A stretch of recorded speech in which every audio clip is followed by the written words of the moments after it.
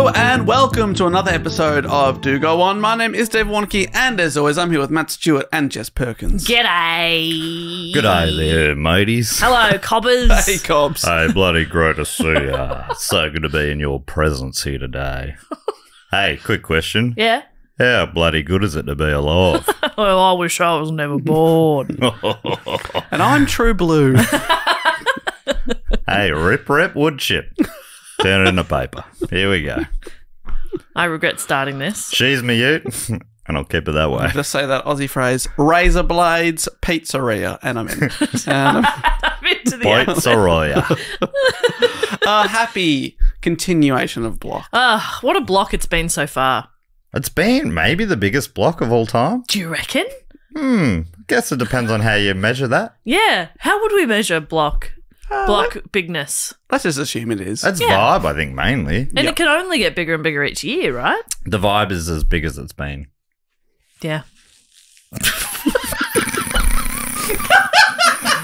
Okay, you can't see that at home, dear listener, but I heard it, though. That may as well have been a tumbleweed. The loudest tension that's ever existed. I mean, the best bit is Matt going, it's the best vibe it's ever been. Small lull as I wipe my dripping nose. Oh, no. The Block November. The vibe is huge. Would be the opposite of that, really, wouldn't it? Yeah, I guess so. Unblock phone. Okay, whatever. But people don't know what Block is. Jess, what is it? It is. It's the. Oh, wow. I mean. It's the most wonderful time of the year. What That's what isn't it is. it? You know what I mean? That is so well put as a question. All right, no, start listing what it isn't. It's not Christmas. Oh. Okay. It's not Valentine's Day. It's not Labor Day. But also it's all of those things. It's all of those things, yet somehow none of them. Okay. Block is where our wonderful listeners vote on a bunch of topics. These are the most requested, most voted on topics. So they are always absolute blockbuster episodes. They're big stories. They're fun, wild, murdery sometimes. They can be anything, but they're the most voted on. And it's always, it's supposed to be October. We've annexed November, and it's a beautiful time of year. Blocktober, November. Yeah. This is the Blocktober grace period. That's right. It's Blockbuster-tober. It's everything you want it to be and more. That's right. Whether you want it to be or not. And Jess is about to report on one of our most voted for topics of all time. Yeah, but I'm already puffed from trying to explain what Block is. Sorry, I forgot that you'd also have to be the one who does it. I should have really handballed that one to Matt. You Sorry should have. about that. I think I did really well. You're doing it all. Well, and you choosing to podcast on a treadmill, I think, is backfiring. Gotta get my steps in. Got a little walking pad under here. I'm walking. Yes, I've got a topic to tell you all about today. And I have a question to get onto that topic. Fantastic. Matt and I, before we recorded, admitted that we've both forgotten what you're going to talk about. So this is a genuine answer. I don't know. Yeah, I mean, we have, because obviously we had to we tallied all the votes. We know what the top numbers are. I've got no idea. They're written down somewhere where we can all access it. Yeah. And I haven't looked at it. I never know what it's going to be. It's exciting. But yeah, it does mean this is still a surprise. Okay, here we go. Okay, the question is, Catherine Zeta-Jones, Wales. Michael Douglas. Rob Brydon, Wales. and Bonnie Tyler were all born where? Wales. Correct. I'm going to stick with Michael Douglas. It is Wales. Wait, what was how did I get that right? As I said, Catherine Zeta-Jones. Okay. Wow, just that went is still Wales. pretty incredible. Yeah, very impressive. I have no recollection of Wales being on the Wales list. is correct, but it's not the answer I was looking for. Wales isn't it? Cardiff. No. Ooh. Can you name any other Wrexham. area in Wales? South Wales. North Wales. Old South Wales. Okay. You got New South Wales. South Wales is, yeah, that's kind of correct. Let's think of a bird. My dog's name is Goose. Think of a similar type of bird. Duck. Swan. Swansea. Swansea! Matt Stewart with the win.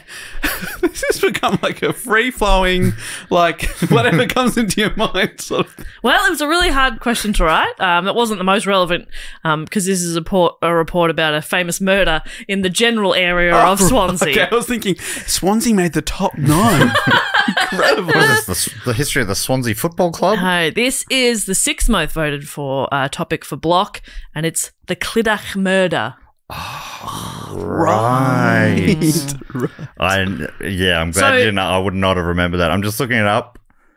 It had, it only just snuck over the last few weeks, 27.38% of the votes. Ooh. I mean, I think our listeners love murder.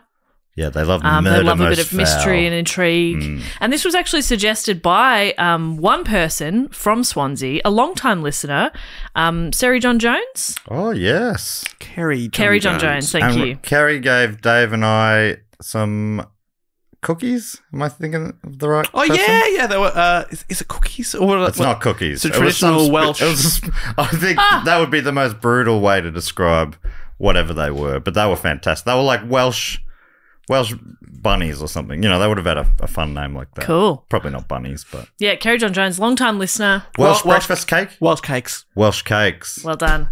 Bunnies was, to be honest, miles off. What do you call it? Cookies? You idiot. And they were delicious, and we ate them the next day for breakfast. We did while That's we were nice. going to see the Bristol clock with 2 different times on it. God, you guys know how to party. And Dave waited in the car while I ran and had a look at it. We couldn't get apart. That's how in demand this clock is. So you thought, I'll just do some loops. You go have a look for both of us? Yeah. And don't worry, the cameras were rolling, and eventually we will put out that tour video so people can see that moment caught on film. Wow. Because it's like the clock is only like 15 or 30 minutes behind the 10. 10 minutes. I think it's Like, 10. what happened? Anyway, find out more about that in our upcoming travel documentary of Bristol. Can't wait. I won't be watching that. Anyway. But only one. So Kerry's the only one who suggested this. Yeah. Incredible. And I That's think still... I suggested a while ago, but yeah, Kerry's from Swansea, and it's quite a sort of, it's a famous story in Wales in particular, but obviously in this general area too. It's very well known. Interesting. So it got the votes probably based mainly on the word murders. I think so, yeah. But it is a really interesting case, and I would love to tell you all about it if you don't mind. Please. Do go on. So at approximately 12:30 a.m. on Sunday, the 27th of June, 1999, 34-year-old Mandy Power got out of a taxi with her daughters, 10-year-old Katie and 8-year-old Emily, and walked up the steps to the front door of their home in Clydach, a village in Swansea in Wales. 4 hours later, at 4:30 a.m., Robert Wachowski heard banging and smashing noises and looked out his bedroom window to see white smoke billowing from the rear of Mandy's house. Oh my God, new Pope. I was also thinking new Pope. Does that mean new Welsh Pope? New Welsh Pope. You don't remember this, the Welsh Pope? He initially thought someone had set fire to a bag of rubbish, and he grabbed the phone and called Mandy's landline. No answer, so he tried her mobile. But again, no answer. Love that, having your neighbours' numbers. That's I like know. a close-knit community. Love I've got this. no neighbours' phone numbers, and I like it that way. Oh, right. That also dates this to 1999, calling the landline first. Yeah. And then the But mobile. then the mobile. So Mobile's- there was only a brief time where you would even have both options. Yeah. And you'd call him in that order. Yeah, it was always landline first. But also, like, it does make sense, I guess, doesn't it? Because a landline's going to wake up the whole house. Yeah. Right, yeah. but then you might call through and be like, oh, someone's on the internet. Yeah. They're on Netscape. They make yeah. Beautiful sounds. We're also showing our age by having that nostalgia. So he can't get it through on the phone. I still have dial-up. He ran across the road, started banging on the front door, shouting for Mandy to wake up. Around the back of the house, he saw that the kitchen was aflame. Another neighbour, Donald Jones, had joined him outside now, and the two men continued to bang on doors and shout and try to alert the occupants of the house. Another neighbour had called 999, and firefighters were quickly dispatched. The firefighters assumed they'd be dealing with a pretty straightforward house fire, but conflicting reports were coming in as to whether the occupants of the house were inside. They didn't know if anybody was home or... So shortly before the fire engine arrived, controllers confirmed that there was probably at least one person inside, Mandy's bedridden 80-year-old mother, Doris Dawson. Oh, They're no. like, chances are she hasn't popped out, so we reckon Doris is home. Because she's bedridden. Yes. That means just always in the bed. That's right. Sort of Grandpa Joe style. Yeah. Yeah, but give her a golden ticket. Give her a golden ticket to a chocolate factory. She's clicking her heels out of there. More than 10 firefighters had arrived, and they jumped into action. The layout of the house was explained to them quickly by one of the neighbours. They said the stairs were just inside the front door on the right, and the bedrooms were all upstairs. So Hugh Thomas, he's one of the firefighters. He explains in this documentary called Murder in the Valleys, which I fall back on a lot because it's a really great resource for this story. So he's explaining that he kind of felt his way up the stairs on his hands and knees because the smoke is so thick you can't see. So the firefighters are sort of kind of crawling up the stairs. And as he reached the landing at the top of the stairs, he did a bit of a sweep of the floor in front of him with his arm, and his hand swept over a body. He realised it was one of the little girls. They carried her downstairs and out of the house and tried to resuscitate her. Quickly after, the other child was found and then the mother. And for several long minutes, firefighters worked on the family, giving CPR. A team of paramedics arrived within minutes and took over, although they could quite quickly tell that there was very little hope. Paramedic Barry Pierpoint later said it was quite obvious that very serious injuries had been sustained. All three of them had signs of serious head injuries, and the paramedics were unable to save any of them. Right, it's not just the fire then. Yeah, that's right. Jesus, I was really hoping that family were going to be the murderers. Yeah, that would, Family murderers. Yeah. that would have been a fun story. One could only hope. One of the firefighters, Neil McPherson, re-entered the house to search for any more casualties. By now, the fire was somewhat under control and the smoke was less dense. And in an upstairs bedroom, he found the body of Doris Dawson still in her bed. And she too had suffered facial and head injuries. Oh. It was incredibly clear to everyone present that this fire was no accident and that this family home was now a crime scene. Author John Morris, he wrote a book about this, and I use him a little bit as well. So he wrote, when Police Constable Alison Crew arrived at Kelvin Road, she immediately realised the seriousness of the situation and radioed her senior officer detective inspector, who was also on duty that night. The detective inspector was an experienced police officer and had been a member of the South Wales Police Force for more than 20 years. When he arrived at Kelvin Road, his seniority effectively placed him in charge of the crime scene. Police constables told him that the victims had not died as a result of the fire, but from injuries inflicted. 3 of the bodies were still laid out on the lawn in front of the house. This was a multiple murder and demanded the highest level of priority and immediate action. But the house was still on fire and the crime scene was overrun by firemen whose primary concern was to make it safe and minimise risk rather than to preserve evidence for use in any future criminal proceedings. That's tricky. Now, as we said, the detective inspector, he's an experienced detective. He knew the steps that needed to be taken in order to preserve evidence so that a criminal investigation could begin.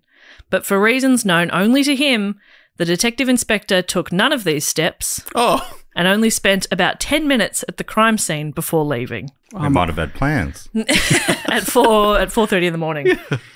Yeah, I've got plans to go back to bed. Yeah. Jeez. Can this wait? I mean, they're gone. I'll be back. So a bit of further context here, again from John Morris. So he writes, between 1980 and 2000, South Wales Police gave an entirely new meaning to the expression trial and error. Of all the police forces in Britain, South Wales Police had been responsible for some of the worst miscarriages of justice in the United Kingdom. By the time of the Clydach murder, no fewer than 9 earlier murder investigations by the force had proved to be miscarriages of justice, and 19 people had been freed after being wrongly convicted of crimes they did not commit. Oh, wow. Is that because they turn up and they go get the vibe for about 10 minutes and go, I reckon that guy did it. I'm going back to bed. Yes.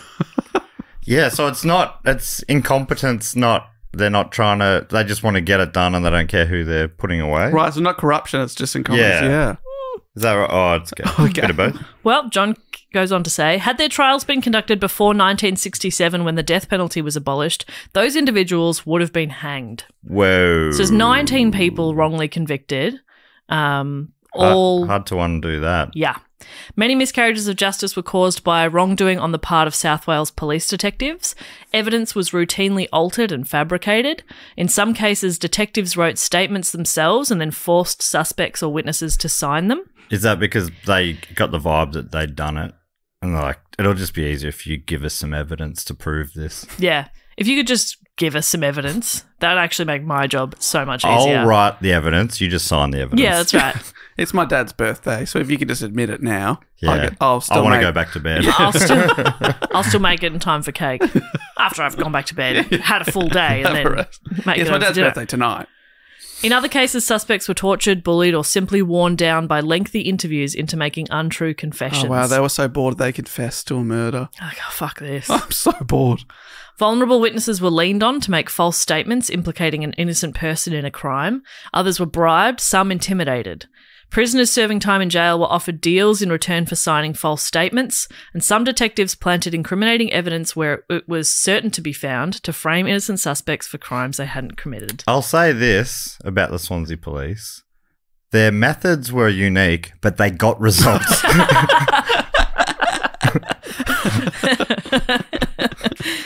They sure did. Yeah, so it is a bit of incompetence. It is like it's really more about like it looks good on them to get convictions, to like arrest people, to solve cases. So they got KPIs. exactly right. So they just do that. But also, John Morris goes on to say, if framing an innocent person by police officers sworn to uphold the law was not bad enough, another custom that flourished within the ranks of South Wales police was equally corrupt. This was the sinister practice of watching one another's backs. It ensured that a fellow police officer would escape the consequences of wrongdoing, no matter how serious the misconduct or criminal their actions might be. So they also sort of covered each other up a lot. You'd have to get into a circle otherwise, because it was just two of you. I could watch your back, but you cannot watch mine. So suddenly Like one of those massage circles. Yeah. They're all just Or a on each conga other's line, shoulders. Yeah, and even if you go Wow, like, a conga line of massaging. Wow. That's a dream party scenario. but how are you watching each other's back in a circle?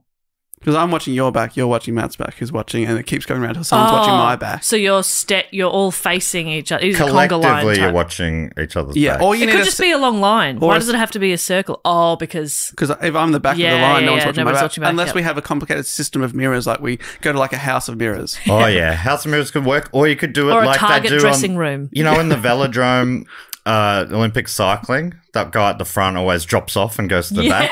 Yeah. So someone, if you're not they're not watching your back for 10 seconds. Yeah, but soon someone will be watching your back. You're vulnerable Yeah. for that 10 seconds. That's true. That's going over the top of the trenches, you know? You're vulnerable. You're in no man's land. But it also, that's you proving that you're worthy of someone to watch your back soon because you've done it for them. But if I was the enemy, I would just sit there, Picking little off sniper rifle, picking them off. at the back. But Yeah. the good news is, as you go over the trench, I will be watching your back Okay. as you get shot down. Okay. So you'll be watched to the last second. He died a hero. I saw it. Oh, yeah, that does feel nice. As long as you He was watch shot in the back running away from the battlefield. Yep, a Hero. Look, I got him to sign this statement. saying, I'm a hero, and Dave didn't do it. Sounds like it's the old footballers' code in the AFL where they'd go to the tribunal and some guy's been knocked out and he's at the tribunal with a broken face and he goes, yeah, no, I didn't feel a thing. Yeah. No, I don't think he did anything. They don't really do that anymore. Now they'll be like, he hit me right in the face. There's a lot more cameras now, too. Yeah, I Back guess. in the day, they're like, oh, no, I'm fine. I'm absolutely fine. I have wired my jaw shut for other reasons. It's fashionable. Yeah. I'm trying to get a more snatched jawline. So yeah, that's just a bit of context about like the lack of trust that people had in the police at the time as well. Because 19 people in a not that long period, 20-year period. And the population's not huge. There's not millions and millions No. and millions of people there. Like this town, or like, the area, it was a population of like 7,000 people. Wow. Everyone would have known someone who was wrongly put away. Frames. So they don't have the police don't have the best reputation. Meanwhile, And there's one murderer going around doing them all. And he's going, this is fantastic. this is the love best this. day ever. The best day ever. And then the cops have to be like, wow, a 19th copycat killer, but we got him. Wow, the people in this town are obsessed with copying this killer. The same MO and everything. Same fingerprint. It's what? They're so good. So back to that fateful day, 27th of June, 1999. When the night duty officers ended their shift at 6 a.m, they made their way back to police headquarters and handed in their reports to the duty officer. And it was only then, 2 hours after the crime had first been discovered, that South Wales police realised they were dealing with a serious crime. Because remember, the detective inspector, who spent 10 minutes there, he'd reported a fire but hadn't said anything about the deaths. He didn't pass on the fact that there's 4 murdered bodies. Nah. Or he might have said that people died in the fire, but everybody who was at the scene was like, oh, they've been hit, like there's blunt force trauma to the back of their heads. And he's like, yep, fire. Crazy. Yeah, they must have been backing out of the rooms and just bashed heads on the landing, I guess. It happens. Anyway. Gotta go to bed. Meanwhile, the bodies of the victims were examined and it was determined that the traumatic head injuries were sustained prior to or around the time of death, so they weren't killed in the fire. That was established very quickly. The case landed on the desk of Detective Superintendent Martin Lloyd Evans. In his career spanning more than 30 years, Lloyd Evans had been involved in more than 50 murder investigations, and for the 8 years prior to this case, he'd been working with the Major Crime Support Unit. The day after the murder, he spoke at a press conference stating, "Amanda, a devoted mother, came home with her 2 children at 12:30 a.m. I need to know what happened after that. 3 generations of a family have died and a family have been devastated by this appalling crime. They have been brutally attacked and it is important we get to the bottom of this as soon as possible." And police determined fairly quickly as well that a fiberglass pole type thing was the murder weapon that had been used to kill the family.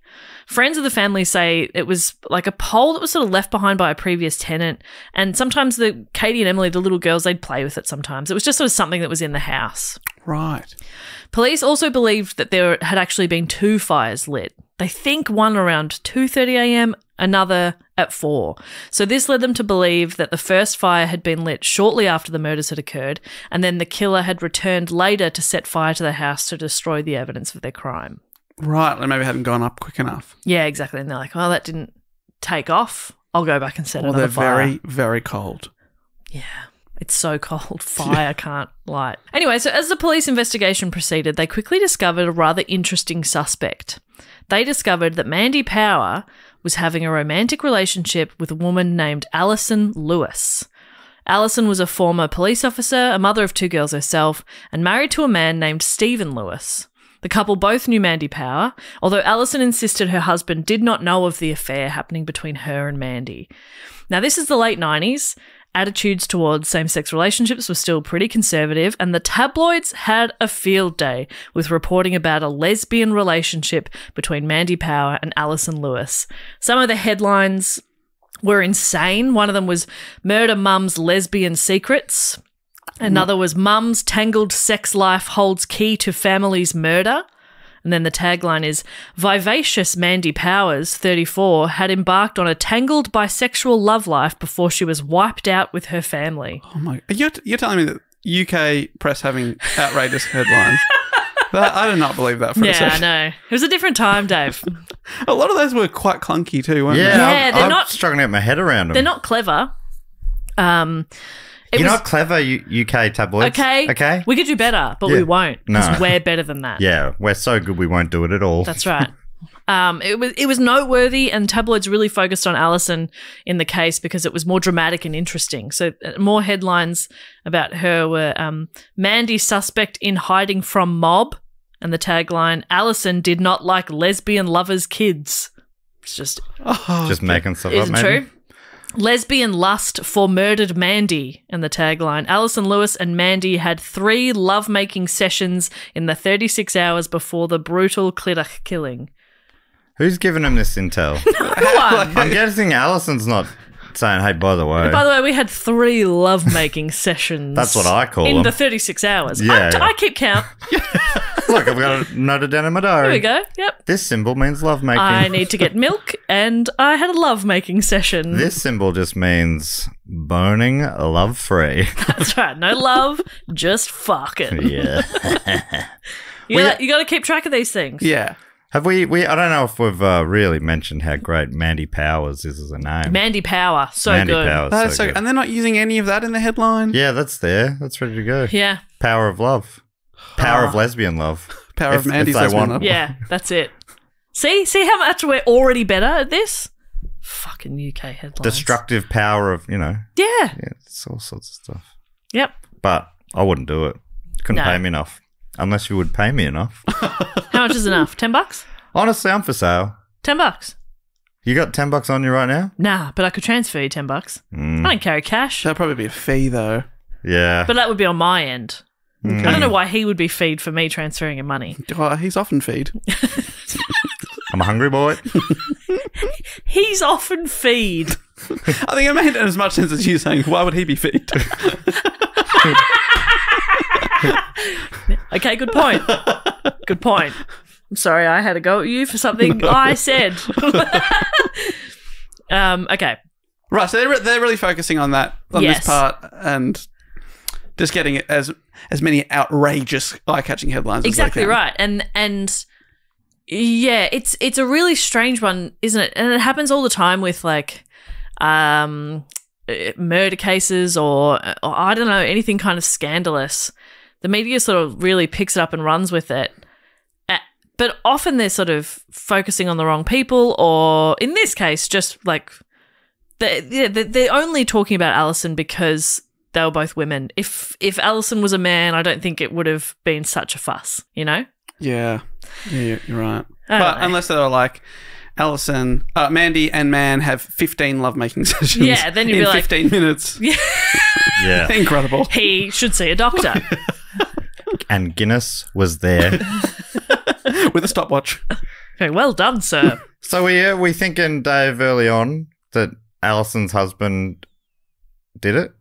Or he's got to be a suspect? Well, apparently he didn't know about it. Yeah. Didn't know about the why lovemaking. is she having to say that, though, if people aren't starting to point the finger? I'm wondering. Though apparently she didn't like the kids of her partner. Right. So it could have been her. Could have been, yeah.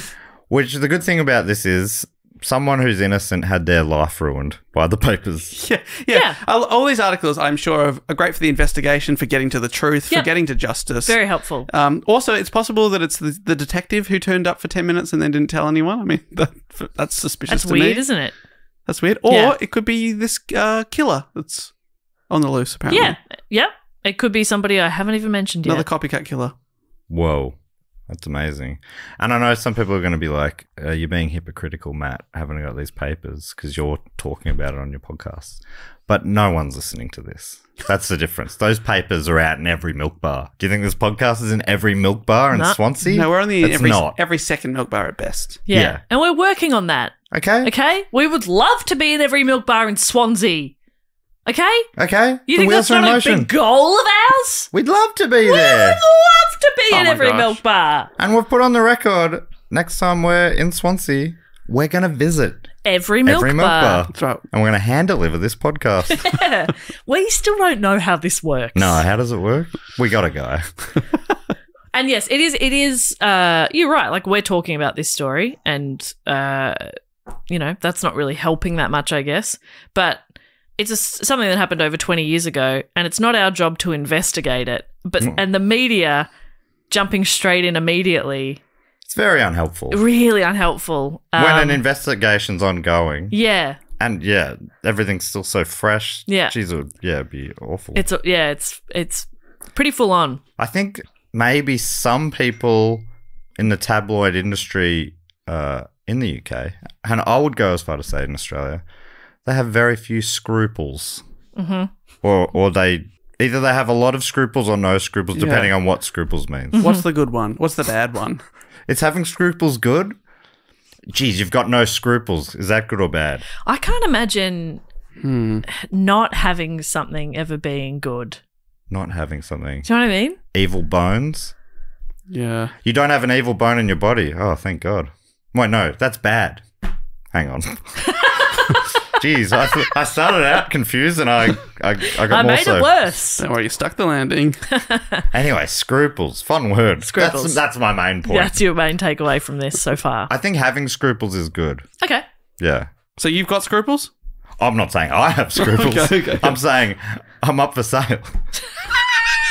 Are your scruples up for sale? Just $10. send me $10 and I'm scrupulous. Yeah. You know what I mean? Yeah. Whereas I've been Dave over scrupled. there, heaps of scruples. I'm made of scruples. Can He's I- up to the frickin' eyeballs Can and you the say stuff. do go on? Please do go on. Thank you so much. The documentary Murder in the Valleys interviews Alison Lewis, who says that all the things that she'd sort of previously been proud about were being used against her. So she had a black belt in karate. She played rugby at a really high level. She was previously a police officer herself. All of these things were otherwise be seen as achievements were now seen as reasons that she would be capable of committing the murders. So footage of her in karate classes using sticks or poles were used to show that she has experience brandishing similar weapons. And she's got there's video of it. Yeah. Any videos of her I think in so. arson classes? No arson classes. Arson classes. Arson classes. Arson classes. Well, that's a lot of fun. I might go join just so I can say it. What time does arson class start? Sorry, I can't do Wednesdays at 8. That's when I have my arson classes. I think it has to be classes. Yeah, classes. Arson classes. Arson classes. Dave, have a go. Arson classes. So just checking in, is this room for arson classes? Is this it? It's so fun. Or is that down the hall? Arson classes down the hall. I'm here for level 1 arson classes. Is that here today? Oh, level 2 arson classes. It's fun. It is fun. But no, there was no There's no video of that anyway. video of that. But we know that she did karate. Yep. She had and used weapons. Yeah, I mean, because she did karate. And she was like quite hard. She was like black belt. Like she's, you know, she's very good at karate. She was a police officer. She plays rugby like for Wales, like quite high up. Whoa. For the country. I think so. And they're quite good at rugby. Yeah. So, but all of those things are just like essentially hobbies. One of them was that she used to have a career as a police officer, but like she just has sporting hobbies and then that's being used against her. Again, probably because it's like things that typically, you know, back then were like not ladylike or not, they were like more masculine hobbies or whatever. So then it's like she's strong and could probably kill. Like, She's a witch. She's a witch. It's just dumb. If she drowns, she's true. If she flies, she's a witch. She drowned. All right. Next suspect. When are we going to find a witch? They've never found The a witch. Welsh police are just... Hey, good news. Well, the good news is Wales doesn't have any witches. Yeah. The bad news is we lost another one. We have tried a lot of women. But if that's the price of keeping Wales witch-free. Oh, I'm sorry. You want us to just let witches roam about? Didn't think so. So, yeah, the weapons idea, speaking of the murder weapon, in Murder in the Valleys, friend and neighbour Louise Pugh recalled being at Mandy's house one day when the girls were playing with the fiberglass pole, and one of the girls was spinning it on the floor kind of absent-mindedly when it hit her sister on the ankle, and Mandy was like, took it off the girls, asked Louise to get it out of the house. She's like, go put this somewhere else. So Louise took the pole out to the back of the house and placed it in a small gap next to the shed. And this was just like a week or two prior to the pole being used to kill the family. And when asked by a documentary crew if anyone had seen her put the pole there, she said that when she turned around, Alison Lewis was standing in the doorway. So Alison knew where the murder weapon was. Right. But how do we know that she saw it? Because a neighbour said when she put it out by the shed, Alison was there. Gotcha. And she sort of looked at it. Yeah, she saw her putting it there. So they obviously don't have this looking after each other's back philosophy. Obviously not. Doesn't this say a lot about the 90s that the kids were playing with a stick? This is how I remember it as well. I did have a couple of dolls, but definitely sticks. Yeah. Were they trolley poles? And a ball, a hoop. Oh, wow. Yeah. Affluence. There you go. We had hoop money. So this neighbour, Louise, she's featured in the documentary quite a bit. She was only about 19 when the murders occurred, but she was questioned extensively by police because she was close with Mandy and her family, and she lived across the road. And it's quite clear in the documentary who she believes is guilty. Louise recalls there being a time when she and Mandy could see a man standing in the back garden. I think it was late at night. It was just a guy standing in their garden. And another time, a man of the same description was seen at Mandy's front door having a heated argument with her. And Louise isn't the only person to have seen this man. That's creepy as shit. Just standing in the backyard looking at the house. Yeah, this guy did it. Yeah. I think we can wrap this up. He's just standing at nighttime, standing in the backyard. I might have added nighttime, but... I think I added nighttime. Nighttime, standing in the backyard looking at the house. Mm-hmm. Oh, daytime's also creepy. Yeah, it's going to be Get hard out of the backyard. It's going to be hard to say, like, come around and go, no, I was doing it because I was standing there thinking about a present to buy. Yeah. And I just had to look at the house to see what colour the paint I should have. I was measuring the backyard to see what size pool to buy you. Yeah. I was standing there measuring it. Standing my still, eyes. measuring with my eyes. Yep. All right. I reckon about 3x4. 3x4 what? Yep. Pool diameters. 3x4 pools. Wow. Yep. It's going to be mostly water back here. We might have to demolish part of the house. It's going to be a big pool house now. Anyway, I was trying to build some suspense there. Sorry. We went on a... Oh, yeah, I'll do it again. Yeah, do it again. And Louise isn't the only person to have seen this man. What? A young woman named Nicola Williams reported to police that she'd been driving along a nearby road at approximately 2:30 a.m. on the morning of the murder and had seen a tall man with short dark hair wearing dark clothing. She specifically mentioned a shiny-looking bomber jacket, and he was carrying something in his arms, a parcel or a bag, something of like a reasonable size. Okay. Cooperating with police, Nicola produced an e-fit. It's an electronic facial identification technique. It's a computer-based method of producing facial composites. Is it like, when you make a character on Wii Sports? It's a bit like, it's essentially an electronic version of like when sketch artists sketch out, oh, he had a round face and stuff like that. But it's just electronic. I It's like wonder, Mr. Potato Head. Mr. Potato Head. I wonder how accurate those things are, because I've looked at your faces a lot over the years. Yeah. But if you just took me into a room with an artist now and I had to describe your face, apart from Matt's beard, I don't know, Jess has got like longish brown hair. I'm turning my back to you. We should try that We sometime. should. That'd be don't really know. fun. How accurate would I get? I'm just thinking about Jess's face. No, you are just a blank canvas to me. I think that actually says more about you than about the credibility of this thing. Okay, fine. I'm turning around. Yeah, okay. What do you think? What do I think? Could you imagine my face? Yeah, I absolutely can imagine your face. I don't want to describe it because the language I would use would not be very pleasant. More fucked. No, I said fucked. More angular. More jarring. More disturbing. You've drawn his eyes too kindly. Make him more chilling. Oh, that's chilling. Too far. More horns. Anyway, so she produces this e-fit, and that e-fit produced a face that very, very closely matched a man named Stephen Lewis, Alison Lewis's husband. Oh my gosh. Very close. But how is he a very average looking man? And does that person know Stephen Lewis? Like, no. no. So she just saw him as some stranger. I think so, yeah. Saw him a few times being weird. Oh man, I don't want to jump to conclusions if this isn't the guy, but he's really sounding like he could be the guy. Who knows? Who knows? Do you know? I know. Oh, Okay. Interesting. Yeah. Because if they don't know and they have described him pretty accurately, that's a bit sus. But again, they've just described a man that was hanging around. Maybe he was just going for a walk with a parcel. yeah. Who knows? Getting At ready to 2:30 in build the a morning, pool. just heading away from Mandy's house. Okay. On the night? Yeah, Yeah. night of the murder. There's going to have to be a pretty big twist here. Or he's the guy. Or the neighbour is framing him, Ooh. which they like to do in They Wales. love to do that in Wales. That's one thing I know about Yeah, Wales. that's one of the- Tom Jones, Catherine Zeta-Jones, and frame jobs. the frame of Steve Jobs' dad. Yeah. Mr. Frame Jobs. The e-fit wasn't shown to the public. The lead investigator, Martin Lloyd Evans, he didn't think this person was the killer.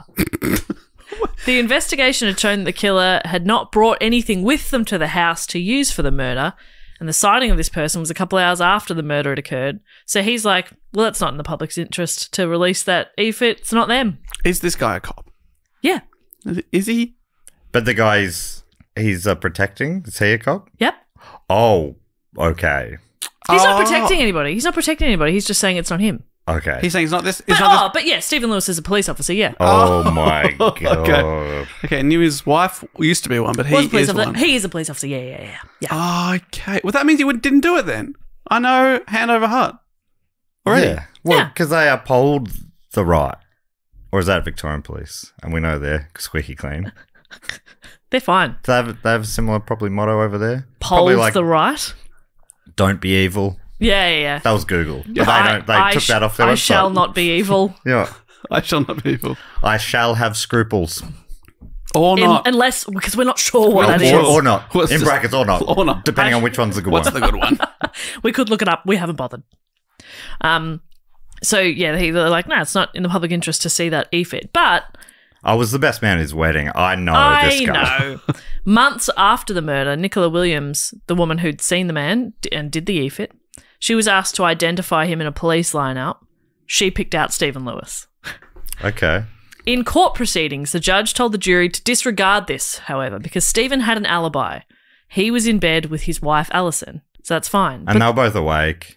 But the jurors were Maybe not... having a lovemaking session? Because otherwise, how would Alison know if, you'd assume they'd be asleep. So they probably hold hands all night. Oh, okay. Sorry, I didn't think about that. Were they holding hands? She did say that she woke up a couple of times and, like, both times she woke up, he was there. Okay. And one of those times was, like, at 4 a.m. or something, so... And one of the times she rolled over and she's like, oh, Stephen, you feel like a sack of potatoes today. Not sure why. So the court said, don't worry about this witness picking out Stephen. It's not him. But the jurors were not told that the e-fit looked even more like Stephen's identical twin, Stuart. Oh my god. There was a twist. You're shitting me. And that he could not account for his movements that night. I was in bed with my brother and his wife. Actually, I lie. Some of his movements were accounted for because Stuart Lewis was the detective inspector who arrived at the murder scene shortly after the murder and then left. Oh my god. Oh my god. You can't be serious. What? Yep. Holy shit. Was the detective inspector who should have been, in charge of the crime scene, who should have locked things down, who should have, that the house should have been under police watch. Holy fuck. It certainly should have been reported that these murders were suspicious, but instead he left. Oh my god. His whereabouts weren't accounted for about an hour-ish after that. And so when this e-fit came in that looks exactly like him, he went, this means nothing. I don't think I've ever been this shocked on an episode of Dougal. No. That is a sweet reveal. I'm agog, if I'm using that word right. if that's good or bad, I don't know. Isn't that crazy? Wow. So Alison and Holy Stephen were both moly. arrested. They spent months as sort of the main suspects. Stuart was also arrested on suspicion of perverting the course of justice. Who's arresting them? Other cops. And Alison was arrested as well? Yeah. Well, because they think that, they suspected that maybe she had committed the murders or was an accessory to it. Stephen had done it or... So they just went, we reckon... So it's related to this. It's related to you, so we can arrest you all. We reckon it's some of you or all of you. Or none of you, maybe, but You, probably not. Yeah. Probably some of you. you come Wow. with us. So yeah, Stuart's arrested for perverting the course of justice. A police inquiry into his behaviour found he couldn't account for his movements at the time of the murder, although he had been on duty. He didn't write about it in his notebook until 2 days later, and even then parts of it appeared to have been altered. So how did we get to this point where the court wasn't hearing about the fact that there was a twin and stuff to them getting arrested? What changed? That happened. They got arrested first. Oh, okay. This is in part of those court proceedings. They're saying the judge was sort of like, you can't take into consideration the e-fit Why? because he's got an alibi. Right. And the alibi is I was asleep. Right. Okay. But could they use the With e-fit the for the twin co-accused. brother that looked exactly like him? Not relevant. No, it wasn't used. My God. Is this because the prosecutors sort of, they're all still looking after each other? Is this still in that period of... That's what we're assuming, yeah. Wow. So grim. It was pretty mismanaged in the court proceedings for sure. Right, but they were arrested. I don't know, maybe They were arrested and questioned and... Maybe they're going to get him? From John Morris again. When Stuart Lewis returned to the police station, he reported the fire to a superior officer, but not the murders. In the police station, he made a lengthy private telephone call and was seen feeding numerous coins into a payphone that was located in the public waiting area. Why did Stuart Lewis use a payphone in the public area of the station to make his call when he had a private phone in his office? The telephone in his office would have logged his call. The payphone did not. It was the only phone in the building that he could have used if he didn't want his call to be traced. Interesting. Then maybe he just had too many coins. And he's like, I've got to burn through these. Yeah. Or they're going to expire. Exactly. They're going to go off. You know what coins are like. That's why they got the date on the back. I've got to use up all these coins. All of mine are gone. I've put them in the bin. 1981, that was ages ago. Which bin have you put them in?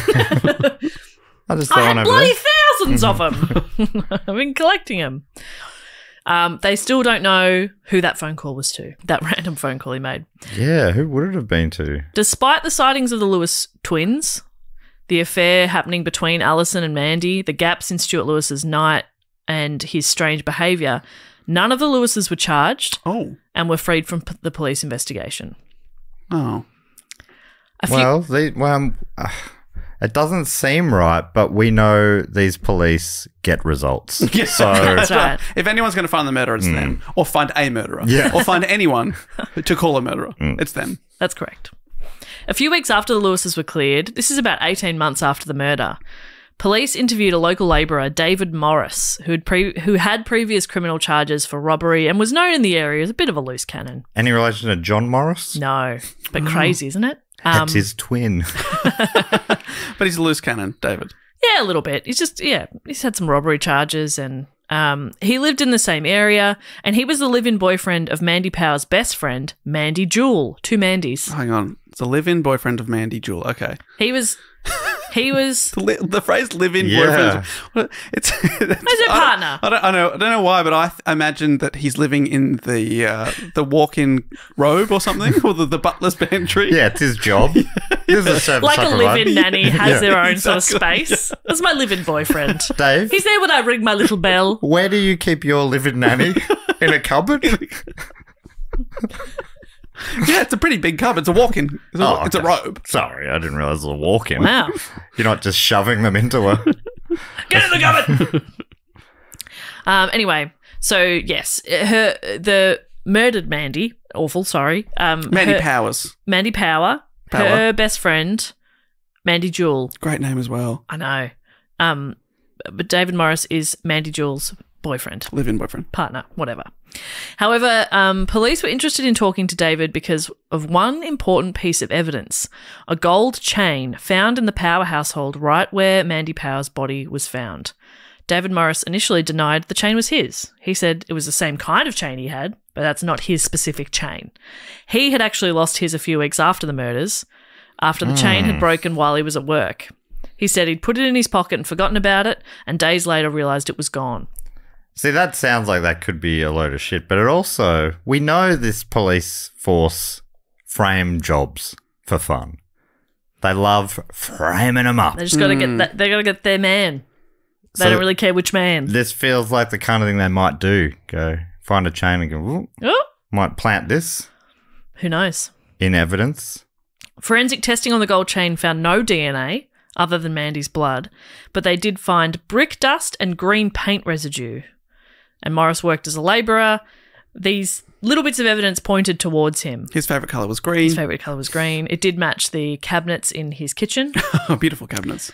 Eventually, he did admit that he had lied about the chain. It was his. Okay. In tapes of his police interview, though, he said he knew he didn't have the best reputation, and neither did South Wales Police. So although he was innocent, he didn't want to admit the chain was his because he didn't want to be linked to the murder. Yeah, you guys frame people all the time. He so genuinely says, like, I don't have the best reputation. Neither does the police. Do they start laughing? They're like, They don't find that funny. They don't find that funny, which is interesting. In fact, he'd asked his cousin Eric Williams to help him purchase an identical chain so that if the police questioned him, he would have a chain proving the one found at the crimes wasn't his. You know, he could be like, no, mine's right here. But what happened to that chain? He did genuinely lose that one? I don't think they got a chain, or maybe they did.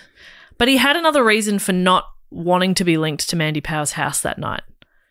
So Morris was in a relationship with Mandy Power's best friend, Mandy Jewell, but he was also having an affair with Mandy Power. Oh, Mandy, how many lovemaking sessions in 36 hours? Incredible. I'm so impressed right now. She's going for the record. Oh, my God. You're going to have a love session with Mandy Powers. You strap yourself in and feel the G's. The police alleged that Morris had gone to her house late at night, drunk and wanting sex, and when she refused, he went mad and killed her and her family, which is pretty extreme. From The Guardian. His own story is very different. He'd been living with Mandy Jewell for 7 years, but their relationship was marred by arguments which could turn violent. I mean, you're living in the butler's pantry. Yeah, it's going to cause strain on your neck and back. Where do I sleep? Morris said the worst was when she hit him on the head with a piece of wood after she caught me shagging this girl from round the corner. I was like, okay. From the start of his clandestine relationship with Power in 1998, he said his biggest fear was that Jewell would find out. When Power began her affair with Alison Lewis, Morris said he did stop seeing her, not because of the intensity of the new lovers' feelings for one another, but because he had been banned from driving and could not easily get to her home. It wasn't that there was any bad blood between them or anything. He was just like, I just can't get there. It's logistics. Yeah, exactly. Early in 99, however, he insisted they had begun talking again. They'd talk on the phone and they met for coffee. Talk on the landline? On the landline. It's harder to have an affair back then, wouldn't it? And there are also like phone records that say that like she called him a lot. Like it wasn't, that backed up his story there that they'd talk on the phone and stuff. On the 25th of June 1999, just 2 days before the discovery of her body, Morris says he went to Power's house in the morning while the children were at school and had sex. Before he went to her bedroom, he said he left his chain, which had a broken clasp, on her kitchen counter. After the murders, the chain assumed a frightening significance. Morris told his cousin, Eric Williams, and he said, like, if I'd murdered her, that is the last thing I'd have done in terms of leaving the chain behind. Months later, that conversation led to Morris becoming a suspect. So it's essentially his cousin that, like, dobbed on him and said it's his chain and which isn't good. When he was first arrested, he lied to detectives. Again, he says, because he was scared. So on the night of the murder, says Morris, he and Jewell had an argument at the end of an evening in a local pub. He left alone and decided to walk to his parents' home, which was 8 miles away, or 12 k's. But it started to rain when he was halfway there, so he instead went to the home he and Jewell shared, getting there by 3 a.m., an hour before the killings. Yet, unfortunately, this didn't really give him an alibi because he went to bed in the spare room because they'd had a fight and she slept through it. So I think Mandy Jewell said she heard him get home and like the dogs didn't bark or anything. So she was like, well, that's him, because they would have barked at a stranger or anybody else. So she backs that up, but because she didn't see him, they're like, don't know, can't prove it's definitely him that got home. Right, and also he's not a cop, so we don't believe him. We don't believe him. And he's done robbery in the past, so we assume it's him that murdered Robbery's a the family. gateway drug for murder. Yes. But also, you didn't see him. And, you know, if you had maybe an identikit drawing of him that was very closely resembling him, then maybe we could bring that into evidence. But you didn't see him. You don't, so. And that's the kind of thing we need. Unfortunate. Apart from that other one. Thanks for wasting our time, Mandy Jewell. We need it every second time. Yes. And this is the second time. Okay. So David Morris was arrested and charged, and court proceedings went ahead. So the entire case against him is based on a chain that has no DNA evidence on it and his lack of alibi. That's the entire case against him. Surely you can't convict on that. There's no clear motive to commit this horrible crime, but the prosecution told a story of an alcohol and drug-fueled psychotic rage. Despite no DNA evidence connecting him to the scene, 3 years after the murder of Doris, Mandy, Katie, and Emily, David Morris was convicted of murder and sentenced to a minimum of 32 years in prison. However, another dodgy thing was happening. Morris's solicitor, David Hutchinson, had spent months representing both Lewis brothers when they were suspects. So the one lawyer is representing all people suspected of this murder. There's only one lawyer in this town. All the others are in jail. Been frame job. So this was part of the grounds for Morris's appeal. The appeal claimed that as a result of representing both parties, Hutchinson failed to present evidence which would have been favourable to Morris. Because he's already... It's a Bit of a conflict. Big old conflict of interest. In a letter to the Court of Appeal, Hutchinson denies he had such a conflict, saying he was careful to ensure that Morris was happy about the fact that he'd already represented the Lewis brothers and that he checked with the Law Society's ethics department. By the time Morris was charged, he said he had stopped acting for the Lewises. But the lawyers for Morris's appeal say other important evidence wasn't given by the defence. For example, Stephen Lewis repeatedly insisted he did not know of his wife's affair until after Power's death, yet Hutchinson had the disciplinary report which contained statements from 2 witnesses saying Stephen had known about it. If these people had been called, they could have backed testimony from Power's neighbour, Louise Pugh, who told the court she had heard Stephen threatening Power in the weeks before the killing, telling her to stay away from my wife or I'll kill you. Okay, and that wasn't allowed in court. No, it wasn't. It wasn't deemed necessary. No. Or relevant. No. Because Stephen Lewis denied that. He's like, no, I didn't. So that's that. So Morris's legal team made an appeal, but in 2006, David Morris was once again convicted and sentenced to life in prison. That's even more than 32 years. Morris, depending on how long you live. Yeah. This is like, assuming that he didn't do it, what a nightmare. well, that's it. And the documentary that I was watching, it's pretty even. Like it investigates sort of both sides, but I don't know. David's not really mentioned until like episode 3. And it does tend, it felt to me like it lent a little bit towards David Morris being innocent.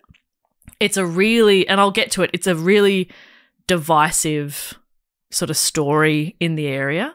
People are really on one camp or the other still. Oh, so no one's ever admitted it. Well, we keep going. Oh. Morris's family maintain his innocence, and as I was saying, the murders and David's conviction have been a divisive topic in the area. From Wales Online, some locals still buy into the debunked theory that a former policewoman, her husband and his twin brother carried out the killings. But retired Detective Superintendent Martin Lloyd Evans, who led the investigation, is 100% sure South Wales Police got the right man. He told the TV documentary, which wasn't their man. I have no doubt at all that David Morris is the killer. No doubt at all. This case has been looked at and explored. I am puzzled why people can't see Morris for what he is. Can you imagine anybody saying, I'm the monster that did this? That is never going to happen. And he does not come across super well on the doco, I have to say. He's in it quite a bit, but he comes across sort of defensive and dismissive. At one point, he's asked about Stephen Lewis and does he think his wife having an affair is motive? And Lloyd Evans kind of goes on a bit of a rant about, of course that's not motive. When have you ever heard of somebody doing that? That's ridiculous. Okay. And it's like, the fuck are you talking about? Is this satire? What do you mean? Yeah, I think that's one of the classic ones. Yeah. And he's like, what? What a ridiculous question. No. Love's never been a motive. What? Scorned lovers. An That's not even a extramarital term. affair. And he even sort of words it as if like a lesbian affair isn't an affair. Like it's kind of like, why would a guy care about a lesbian affair? That's actually hot. It was so weird. He does sort of come across like a bit defensive and I'm like, dude, you're not helping yourself here. Anyway, but that could just be my interpretation of it. Wow. Anyway, so yes, it's very divided. The Lewis family claims to have received more than 400 threats from supporters of the Free David Morris campaign. Alison Lewis has interviewed a fair bit. She comes across pretty well. I do tend to think she probably had nothing to do with it. And she also kind of sympathises, I guess, with David Morris's family. She's like, I can completely understand why they, are angry or they're upset, or I can understand how hard it must be to hear people say your family did this. She's quite sympathetic, but at the same time, she gets like death threats all the time from people who like the Facebook page and find her and message her and stuff. And it's like, well, that's not how the law works. But she said, how has this happened? And 22 years later, I'm still sat here defending myself, telling people I'm not a murderer, when all I wanted to do was love her. Mandy was always kind, loving, tried to do her best all the time, and enjoyed her life and her children. She had so much to give and so much to live for. There hasn't been a day when I haven't missed her. I loved being with her, and everything about her made me happy. So I tend to sort of feel like she wasn't really involved, but I'm pretty sus in her husband and his identical twin brother. Unfortunately, David Morris died in prison in August of 2021. Just a few months later, in October, a forensic review of the case material revealed that a blood-stained sock found at the crime scene and believed to have been used in the murder linked Morris to the murder. Oh. The sock identified the presence of DNA that linked him or a male relative on his paternal side to the crime scene. Has he got a twin brother? No, not that we know of. It's and it's a weakish link. Oh, okay. I think. It's not open and shut here. Well, that for some people was enough to put the case to rest. It was also like a couple of months after he died. The development prompted a rare statement from Mandy's family, who called on Morris's supporters to accept his guilt. They said, the loss and grief our family went through and continue to go through is heartbreaking and affects so many aspects of our lives. No family should ever go through what we have and still do. So, yeah, it's a bit of a tricky one. So there was sort of like a new head of the police, and he's interviewed in the documentary, and he's sort of talking about how like he's aware of the reputation they had and the lack of trust people have in the police.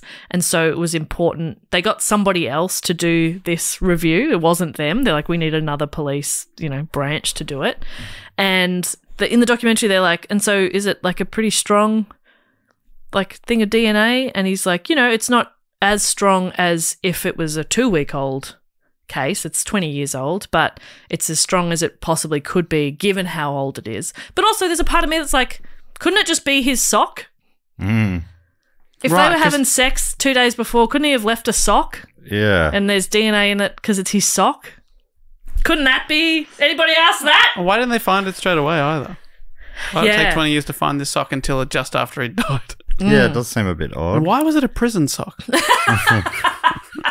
Why was the blood tomato sauce? Yeah, the fact that they waited till he couldn't defend it. Couldn't explain his sock. There's nobody that could explain it. Oh, I was really hoping there was going to be a cleaner resolution. Well, I mean, in terms of the law, there is. Yeah. They got their man. Exactly.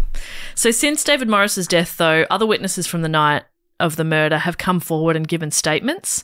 In a 2019 BBC documentary, a former taxi driver told how he'd been driving up a nearby road close to the family home on the night the Power family were killed, and he claimed he spotted 2 men and called Swansea Central Police Station on 2 occasions over a fortnight, and was told on each occasion he would be contacted by the team investigating the murders, but claimed he never was. So,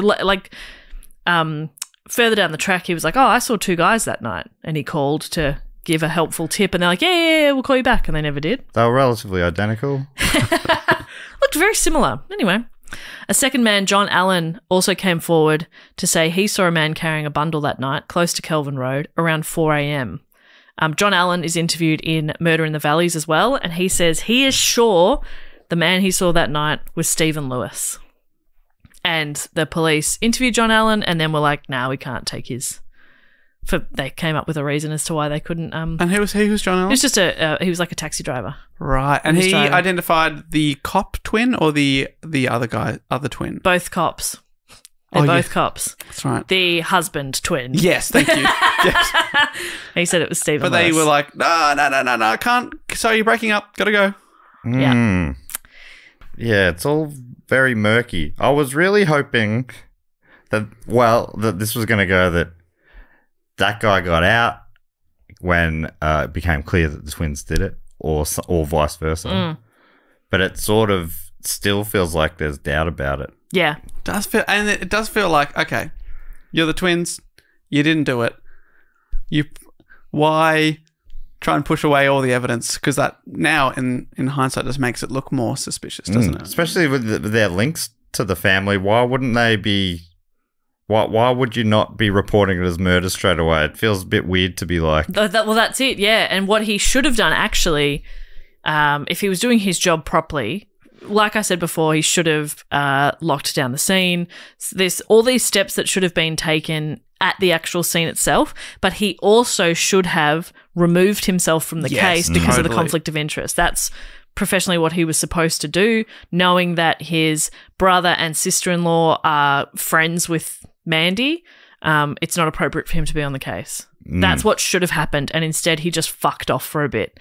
And I'm sure at some point, the thing that's hard about writing this report is that it's a lot of just like old newspaper articles, which kind of, it's those type of articles that assume you already know a lot of the information, so they don't fill in a lot of gaps. Like how to pronounce Clydach. Or a book or a documentary. So there's gaps. I'm sure at some point they were sort of like, so, Stuart, where'd you go in that hour and a bit that kind of coincides with this crime happening? I'm sure that must have happened at some point, but yeah, it feels like it never really went anywhere. And sometimes documentaries, they also have their angles, so you don't know what bias you're getting. Exactly. Like they're telling the story, they're leaving things out. Yeah. Even just like the way things are edited in a documentary tell you what they think without them saying it. And the fact that this superintendent comes across really defensive and like he's sort of like, it's David Morris. But then in looking at it, I'm like, well, I must have missed the evidence against him. The sock, sorry, yes. And also that thing of like, whenever you have like a cab driver or something, 20 years later being like, it was definitely him. Definitely I know. Like, a man who's been in the paper every day for a couple of years in your town. Yeah. I don't remember the face of the taxi guy that if you'd driven me here, you might forget it quickly. Your memories evolve over time. Totally. All that sort of stuff. For 20 years. I know. And then you see this guy in the paper, it's easy to go, yeah. Convince yourself that it was that guy. Yeah, exactly right. But a lot of this... he also did a vlog at the time. So it's easy. You could just watch the vlog. And I think that as well in the interviews with like the neighbor who was a teenager at the time, she's got all these really strong memories of it being Stephen, who was, having an argument with Mandy one time, or they reckon it was probably him in the backyard, but she's also using the exact same language in terms of describing what this man in the backyard was wearing. It's the exact same language as Nicola Williams's description, which it's been so long, Louise has probably heard that description.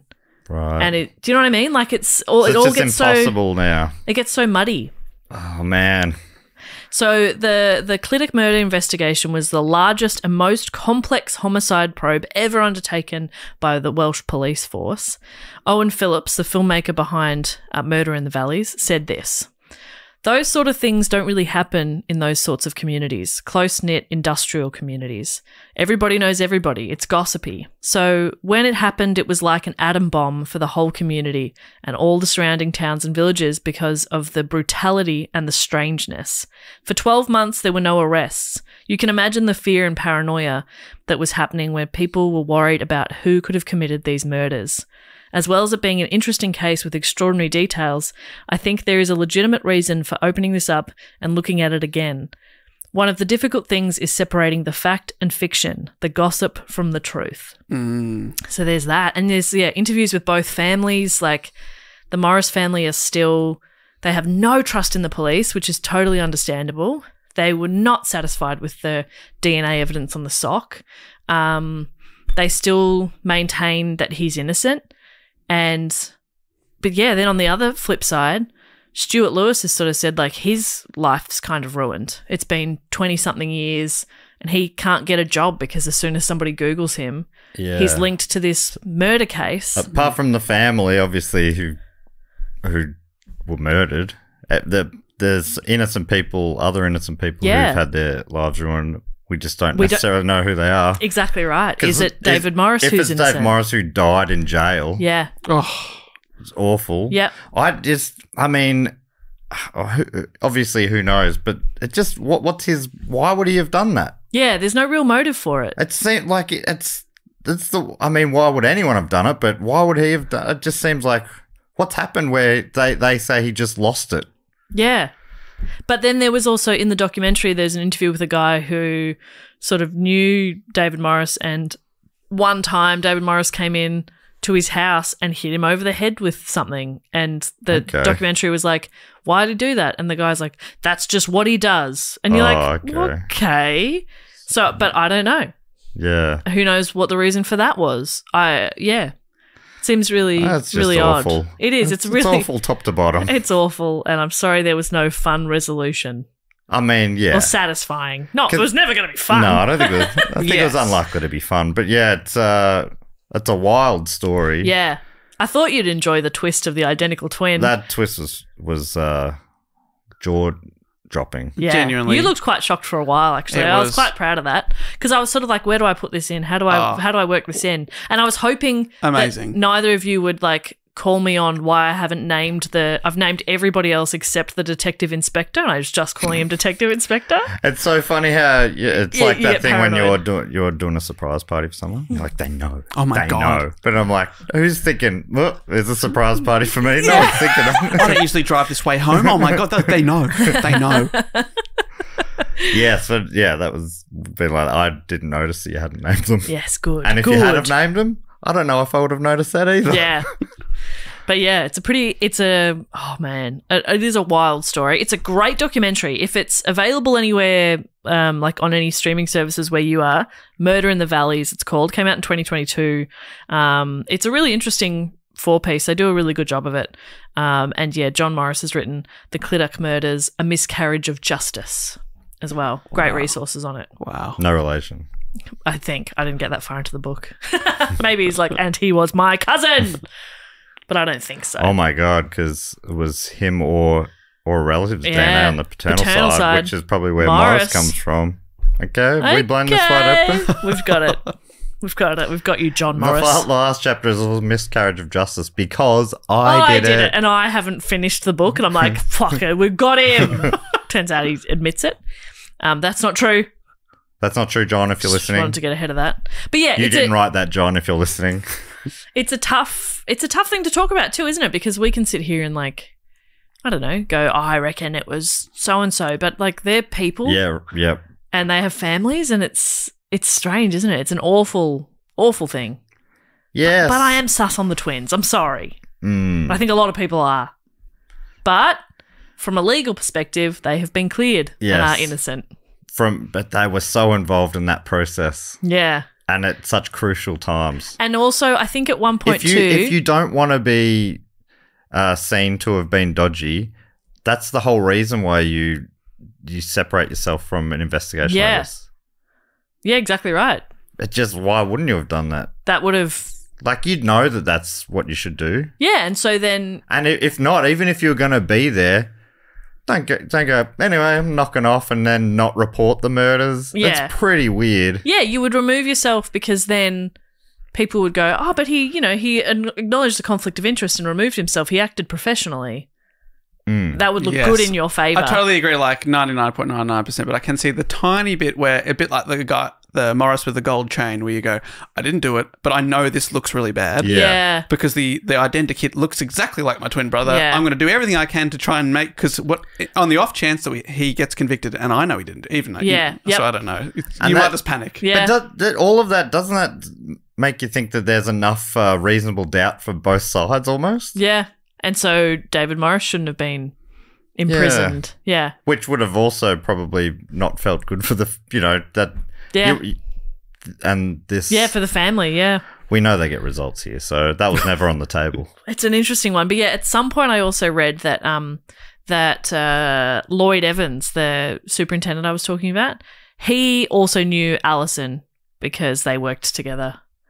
many years ago. So you're And like, he's the one saying, no, David definitely didn't. Why can't anyone see it? It definitely wasn't my friend. Yeah. it was David. Why would a man... His wife's having an affair, right? Why would a guy get mad about that? What's the big deal? When's that ever happened? I don't recall any men getting mad. I've never seen it in a book, a film, a television show. Or in my in day-to-day my work as a police officer. Never. That's crazy. That's crazy. I tell you what doesn't exist in this town, domestic violence. No, absolutely not. People keep saying it's a problem. I'm like, where? Show me. Where? I haven't seen it. I'm looking up there.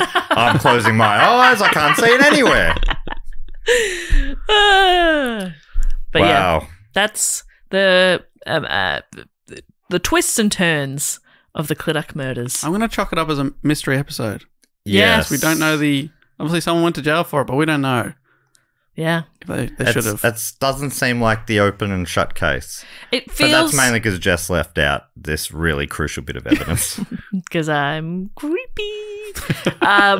It sort of also feels like it's a bit too late for anything really substantial to change this. You know what I mean? I would love there to be an update and they have rock solid stuff. That does seem to happen when we do these topics. I know. So I'm hoping for it, but it does feel a little too late because obviously the family who were at home, who obviously knew what happened, they were killed. David Morris is dead.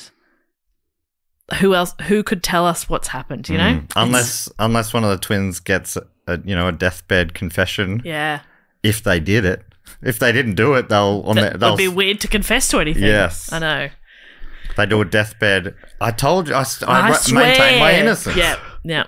Well, it wouldn't be Block without a murder or a mystery, and we got both. There you go. What great value from Bopper today.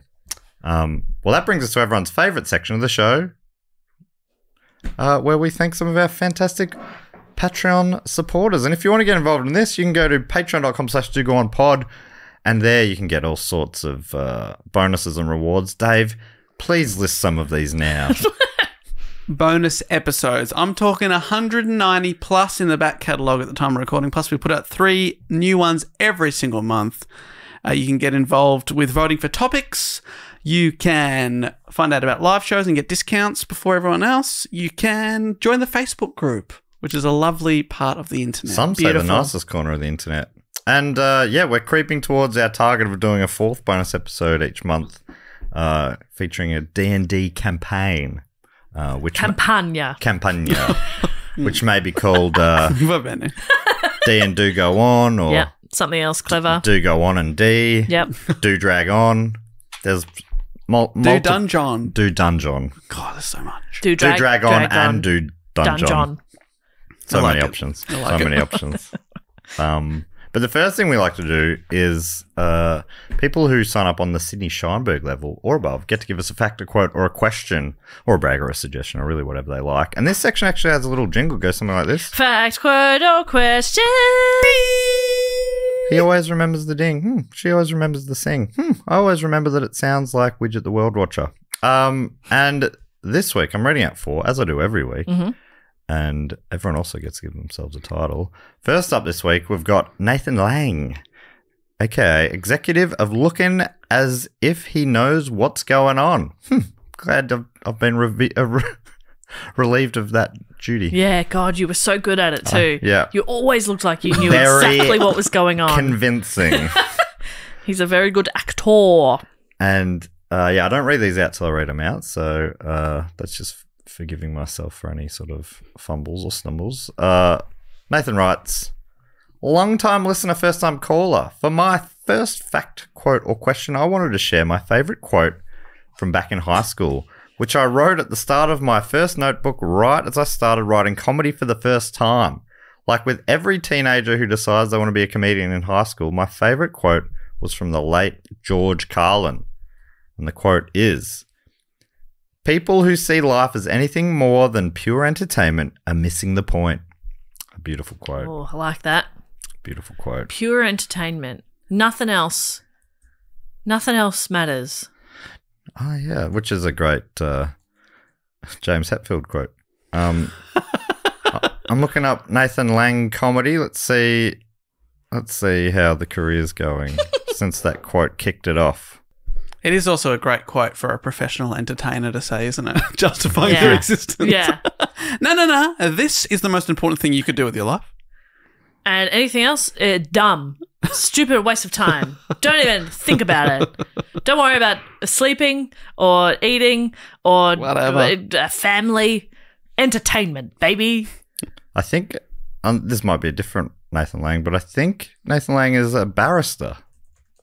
Oh, wow. I mean, you've got Still to performing. you got to perform. You got to talk the talk. Yeah. Fantastic. And, who entertains more? Then the law. I've seen Rake. Yeah. I'm picturing them all to be They're all rake. Cleaver Green types. What's that actor's name? Rake. Richard Roxburgh. Richard Roxburgh. What a guy. I've also found a Nathan Lang on IMDb. Ooh. Oh. Known for The Favourite, Stingers, Neighbours, Blue Healers. Oh, sick. Could this be it? He could be a double threat. I think a lot of people in acting and comedy also are in the law. Yep. Thinking of Sean McAuliffe. Yes. And the list goes on. Yep. Nathan Lang. Thank you, Nathan. Next one comes from Mr. Justin McCain. Plays a silly game. When all the kids on the street, they like to do the same. Boo! And Justin McCain is connoisseur of dad sneezes. Oh. Man, do you reckon this is there's something about dads sneezing. Yeah. They do it louder than anyone They get else. a real run up. Yeah, absolutely. Yeah, there's a lot of that for dads. My dad is the loudest fucking sneezes. It's like we're all experiencing the same pollen, dickhead. I have a very loud sneeze too, actually. I got a real dad sneeze on me. And Justin McCain also offering a quote, writing, Ooh. "They call me Dr. Worm. Good morning, how are you? I'm Dr. Worm. I'm interested in things. I'm not a real doctor, but I am a real worm. I'm an actual worm. I live like a worm. I like to play the drums. I think I'm getting good, but I can handle criticism. I'll show you what I know, and you can tell me if you think I'm getting better at the drums. I'll leave the front unlocked because I can't hear the doorbell." Beautiful quote. Beautiful quote. I Beautiful love that. quote. Again, it just sort of makes you think about what matters in life. Being a worm. Playing the drums. Yeah. Leaving your front door unlocked. Whatever. Thank you so much, Justin McCain. Fantastic stuff. Next one comes from Stephen Edmonds, aka Director of Recursion. Is anyone know what that means? Recursion? No, maybe Excursion, recursion, maybe he'll explain. Incursion. incursion. That's when people came to you. Yeah, so I'm guessing a recursion is when you go to Sovereign Hill again. All right, so Stephen, who used to always give us recipes, is offering us a quote, 3 quotes in a row. Can you Oh my believe it? god, and we don't get quotes that No. often. So this is exciting. I feel inspired. Me too. Let's write a film. Okay. All right, let's write a film. All right, so here is Stephen's quote. He always remembers the ding and he always remembers the sing. And the way to get involved in this one is to sign up at the Sydney Scheinberg level or above. And then you get to give us a fact, a quote, or a question, a brag, or a suggestion, or really whatever you like. You also get to give us or give yourself a title. And I read 4 of these out each week. First up this week, we've got one from Chris Torres. And I should say, I don't read them out until I read them out. This is Dave. No, this is fresh news to you, for you and me. So these great supporters could put any words in my mouth. Dave, oh my gosh.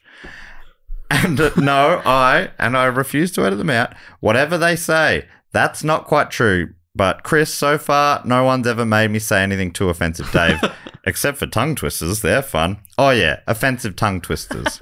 That was Matt Stewart with Dave Warnicky, the Marathon Saints, episode 413. Wow. Dave, would you believe this? I have no recollection of that. I know. Although a lot of that does feel pretty familiar. It's ringing a bell. But yeah, we recorded that bit a good 5.5 hours into the session. Yeah, I was 5.5 in. Thank you so much, Stephen, for Never that. been so grateful to be sick. You would have got up on it by now, though. Yeah, I'm chipping away at it. Yeah. The last one this week comes from Nathan Damon, who was hanging out with in Perth last month. Nathan, you ought to see Nathan Damon. Yeah. Oh, God, you have a good life. The man drives the biggest trucks. Whoa. Like, they're road trains, but they're not street legal. They're only able to be driven. They're so big that they can't be driven on public roads. He drives them on huge private mine sites. Oh, whoa. And he drives them for hours. And he has this routine where he listens to all our podcasts at certain times of the week and stuff while he's in the truck.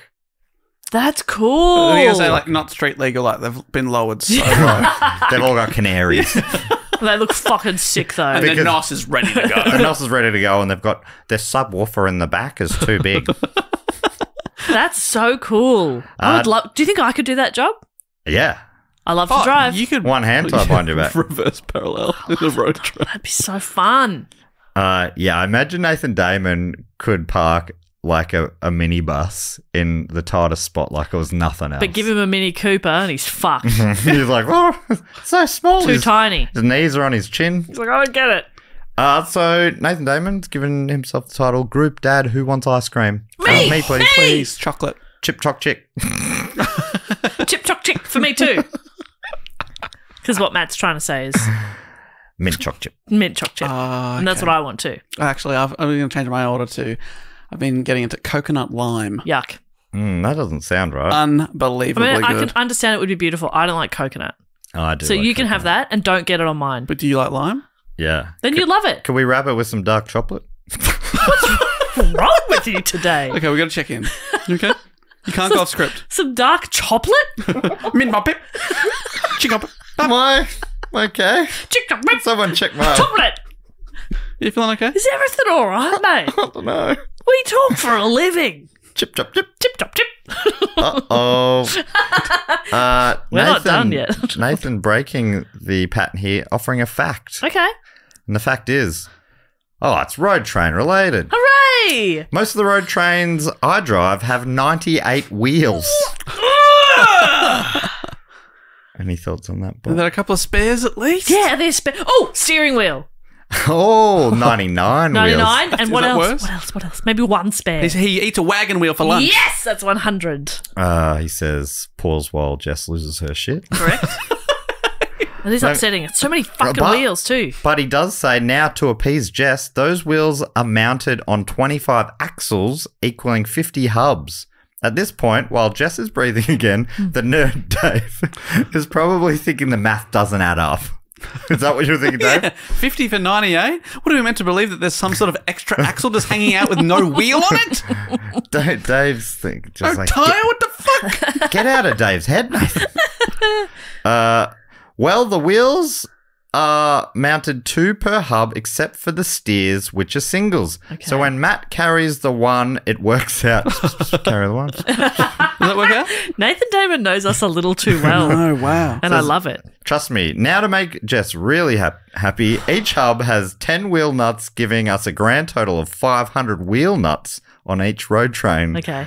We do have other trucks with more or less wheels, but my head hurt after working that much out. Anyway, keep doing what you do and love you all. Hey, love you too, Nathan Damon. How many flat tires do you need before you've really got to get in there? Oh, yeah. If you lose one, do you bother changing? Just drag it along, who cares? Yeah. Yeah, can we do a fact quote or question to you, Nathan? Yeah, I've got so many We questions. got a How would you question. change? They must be so heavy. How would you change the tire? Yeah, especially if you're out in the mine site in the desert somewhere. Fuck. You lost the tyre. You got to get out there and dig it out. Or just Sounds awesome. Do you have to climb a big ladder to get into the truck? I'm so excited by this. Do you ever sleep in that little back bit? Oh! I'm obsessed with those little... Yeah, imagine it'll be huge in this one. I think I found a new It's a passion. palace. It's like my apartment. I think I found a new passion. Yeah. Road train. I think I love trucks. I Keep on trucking. Can you take us all out someday, want to Nathan? have a go. That's so fun. That It's is probably cool. a manual. I have to let it drive manual. Thank you so much to Nathan, Stephen, Justin, Nathan. What a diverse group it was today. And that brings us to the next thing we like to do is thank a few of our other fantastic supporters. Jess normally comes up with a bit of a game for this based on the topic of the day. Yes. So what we're going to do is we are going to... It's tricky. I'll admit it. We're going. What about? Oh, now it all feels insensitive, doesn't it? I was going to say like what they left behind at a crime scene. Like, it doesn't have to It be a doesn't have to murder be murder. crime. It's not a murder scene. Yeah. Yeah. Just a crime scene. What have they left behind? What Yeah, are yeah. they left behind a crime scene that they didn't commit? It's just Yes, it's a they're circumstantial innocent. them going, they've left something fuck, behind. I've left this. What did their twin allegedly cover up? No, we'll go with your one. All right, if I can kick us off, I'm going to go with from Latham in the Australian Capital Territory. Thank you so much to Jessica Yo. Jessica Yo left behind Her spoon collection. Oh, from all of them. All 148 spoons. like travel spoons? I mean, like the little souvenir spoons? Yeah, exactly. She'd been Travel spoon. Not little fold-up spoons. been all over the world, collected 148 spoons, and then accidentally left them at the scene of a bank robbery. Jessica Yo, you couldn't have found 2 more spoons, let's be honest. What? I wanted to That's find what she was stopping to get some cash out to go buy 2 more spoons. Oh. Yeah, then left the whole collection, and then the cops went, well, I mean, Ours now.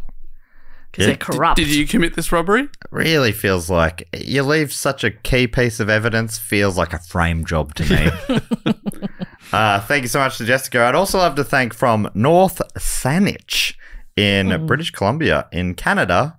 I believe this might be Vancouver Island because Diana Chomak gave a great Who Knew It question recently. Oh. Diana's a biologist and she sent me a bunch of butterfly ones. Oh, that's nice. And the real one on this episode a few weeks back, probably a month ago, was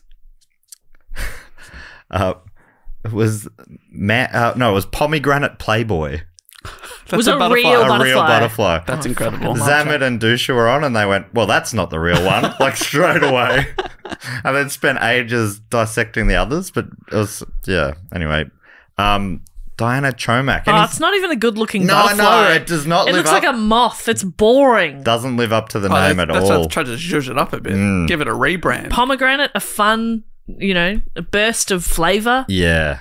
Playboy, sexy. Yeah. You're Wearing on the a fucking most boring butterfly. smoking a pipe or yes. something. So maybe Diana could have some sort of some butterfly related or Like a big net. a big net. Not a big net. What's the craft scene? It was a Grand Theft Auto. Someone stole a car. There's a big net in it. Somehow she left a big Like net in the it's car. huge. I'd like to think that Diana's like, oh my god, he knows my profession so well. A big net. We all carry I around know a what big you net. do. Big net. It's so big they had to put the back seats down to fit it in. It's that big. It's a big net. Thank you so much, Diana. And finally, from me, I'd love to thank from West Alice from WI, maybe Wisconsin in the United States. It's PJ Moody. PJ Moody, great name. PJB Moody. Yeah. Sounds like, to me, that screams real estate agent. PJ Moody? Yeah. I'm not going to PJ Moody I for trust my... PJ Moody. Yeah. I don't. But I'm probably just thinking that because of AJ Hooker. AJ Hooker, you're the best. LJ Hooker. You're the best. I'm thinking of our editor, AJ. and then it would go, who's the thank best. you, Mr. Hooker. Thank you, Mr. Hooker. Which is and we'd snicker. Oh, we would. That means something else. A rugby union position. Yeah, an important one. I don't know what the hooker does. PJ Moody. PJ Moody has left behind his contact lenses. Oh my Oh, god. no. They've They're got always DNA bloody all losing over 'em those too. things. Yeah. Disposable or not? Can you get ones that aren't disposable? Yep, and yep. Wow. Double yep. So yeah, and PJ can't find. I can't see anything now. That's unfortunate. It's really unfortunate. We got to assume that their name is short for Pajama Moody, right? I assume Pajama Moody. Pajama Moody. Maybe it's more like they're more like a Peter Alexander type. Right, Moody pajamas. Moody pajamas. Peter Alexander known for muted colours, very moody pajamas. Yeah. Definitely don't do Christmas sets that you could also get one for your dog. For your Moody dog. For your moody dog. Well, yeah, I think that was the gap in the market that Yeah. Peter Alexander left open Yeah. for PJ Moody PJ to step right into. you want to thank some for us, Popper? I would love to. May I please thank from Garden City Park in New York. That sounds so beautiful. Beautiful. We'd love to thank Megan McCaffrey. Megan left behind their signed copy of The Lord of the Rings. Whoa! And Signed by who? By Megan. Megan had written their name on the front page. On the front page. So it's very difficult to say this isn't mine. Isn't that's this your name? This book is owned by Megan. With your name and address, and then your signature is there. Yeah. And then you've put your fingerprint on it. I think... Why are you got to look after your books This is not better. looking good for you, Megan, which we know Megan didn't do it. We know Megan didn't do it. But it doesn't look good, does it? Well, I said it wasn't my book because I knew that you would draw conclusions. But I just happened to leave... library murder. I just happened to leave my book here. Can I have it back? Please. I was only halfway through. It's a signed copy. What happens next? It's very valuable to no one. Thank you, Megan. I would also love to thank from, we can only assume, deep within the Fortress of the Moles. Location unknown. Oh, my God. Daniel H. Daniel Ooh, H. what does the H stand for? Mole. Wow. The H is silent. Mole. Mole. Daniel left behind. A hook. A hook.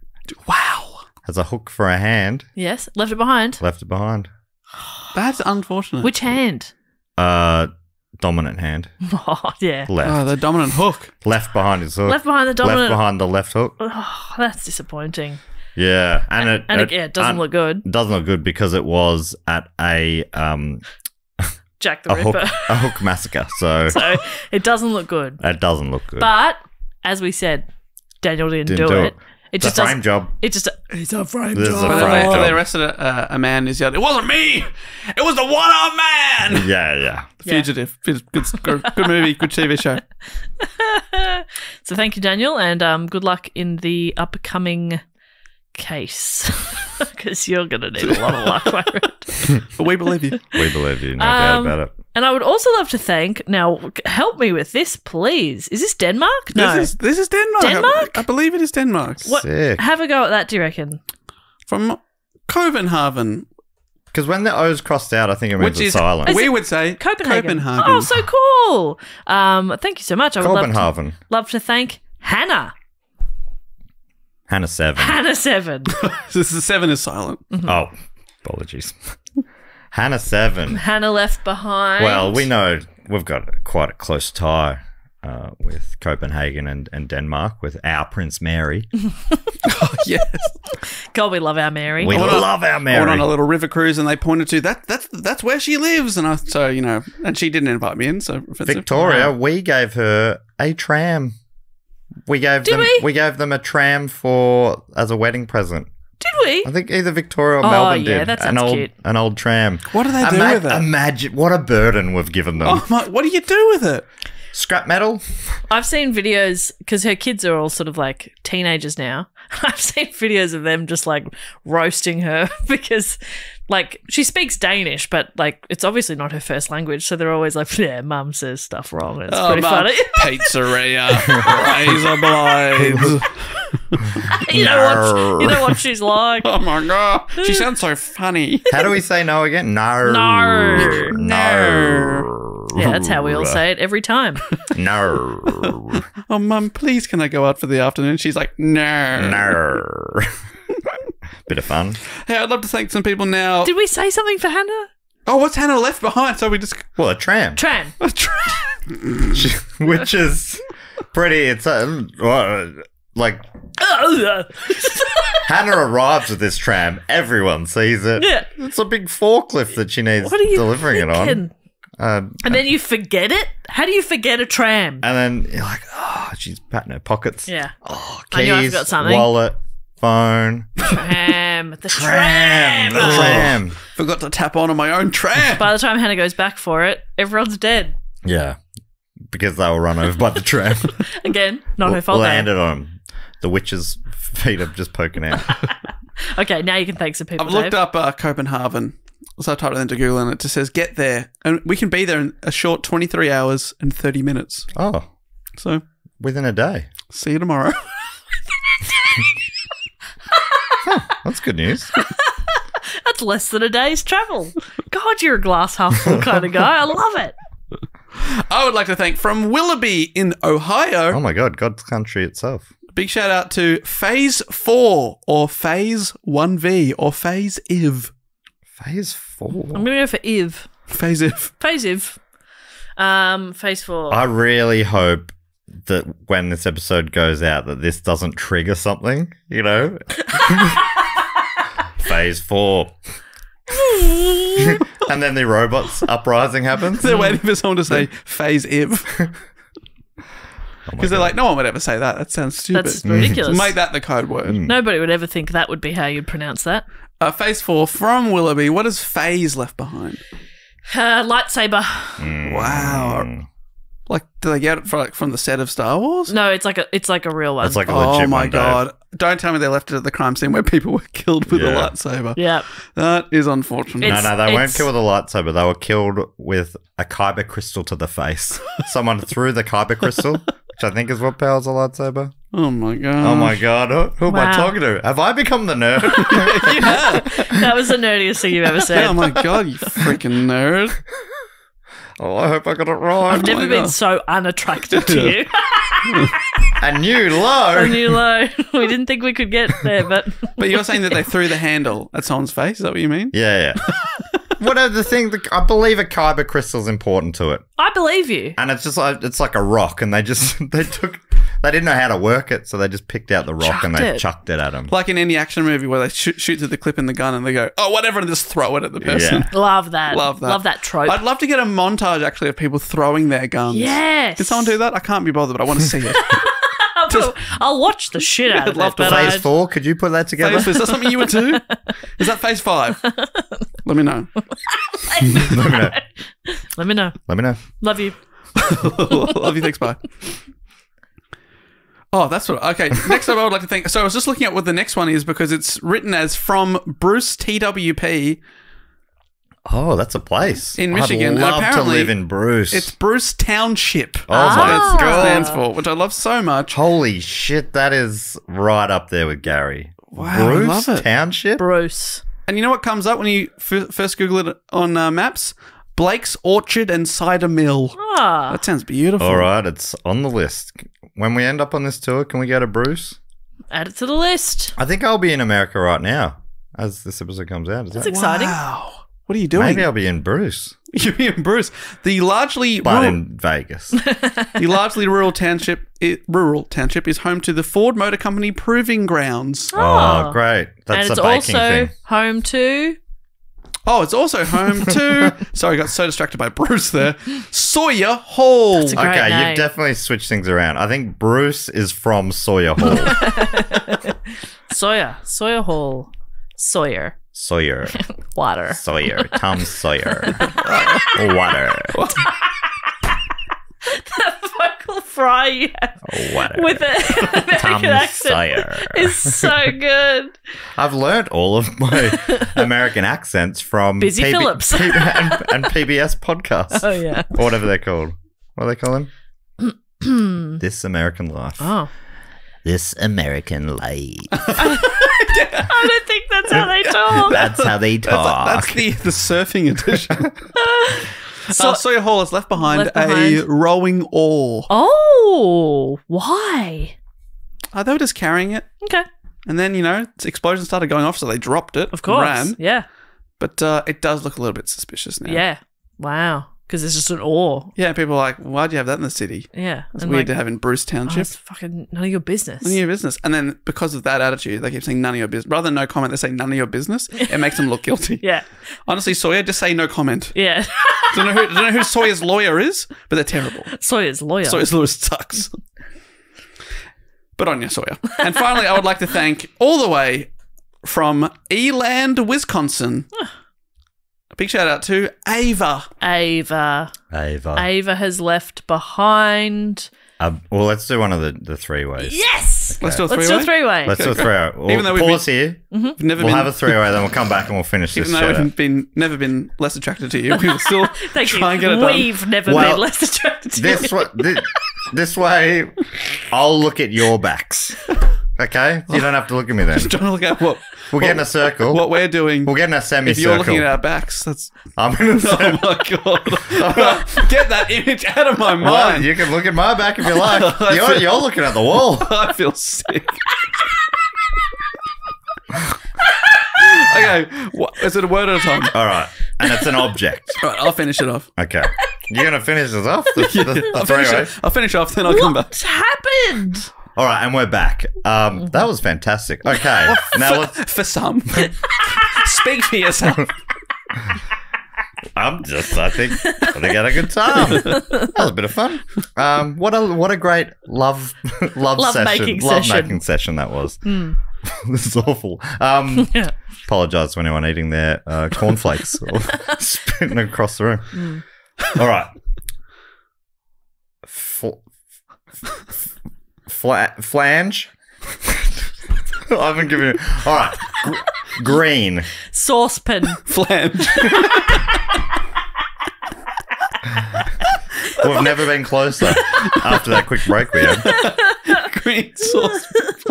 Wow. Ava left behind a green saucer And flange. there's questions from the cops mainly. What the fuck is this? What is this? Ava's like, it's a new invention. Actually, It's a great sauce with flange. Oh, if you have to ask. Thank you so much to Ava Sawyer, Phase 4, Hannah 7, Daniel, Megan, PJ, Diana, and Jessica. And the last thing we need to do is welcome a few people into the Triptych Club.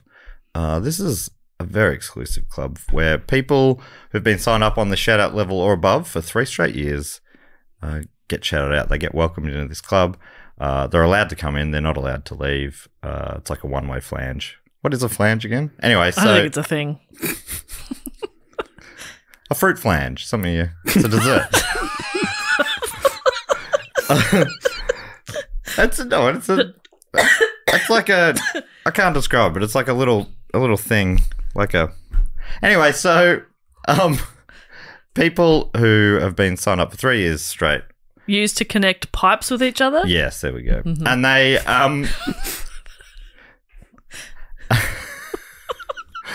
and we always welcome them in. It's a bit of theatre of the mind. I'm standing on the door, got a velvet rope. I lift it, call out their name. Dave's on stage. He's hyping them up. Jess is hyping Dave up. Dave does the hyping with a bit of weak wordplay. Jess is behind the bar as well. Normally comes up with a little treat. Yep. We've got the Welsh cakes and Welsh whiskey. Oh, Yeah. fantastic. What a combo. What a beautiful combo. Breakfast of Champions. And Dave, you normally book a band. You're never going to believe it. What? I have been trying to get this band in for a long time. One of my all-time favourite bands, all the way from Wales. What? Super Furry Animals Whoa. are here tonight. Oh my God. I didn't brush my hair. All right. So are we ready to go? Ready. It's quite a few, Dave. There's I'm ready a to few. hype you. Oh my gosh, how many were on the list? 9. We got 9. Here we go. 9, feeling fine. All Sorry, right. just warming Oh. up here.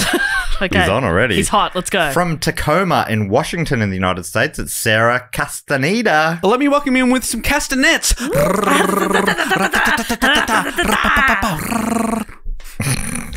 From Olympia, also in Washington in the US, it's Catherine Conrad. Putting the rat in Conrad. It's Yeah! Catherine.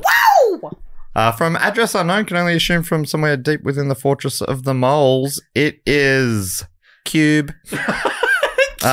Looks like based on their email, their initials are MK. MK, my kind friend, Cube. Cube, my dude. Yeah, Cube. But I was going to say before you said the MK, which I obviously had to work something in there. I was going to say something like, "I love you on all sides." Like, Oh, yeah. That's so good. MK, you're ultra so competitive for my affection.